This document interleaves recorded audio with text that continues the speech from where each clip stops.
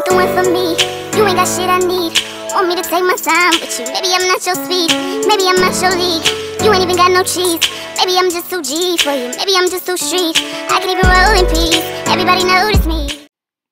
Hey y'all, welcome back to my channel. It's your girl Cece and I'm back with another video. You guys wanted more close-up videos of me filling up the lip gloss tube, so this is what I'm doing here. And then I'm gonna be showing you guys my another lip gloss that I added to my new collection. I did have this lip gloss before, but it was only in the small tubes and I just added it to my gold tube. So enjoy the video and I'm gonna be talking through it just a little bit. So yeah.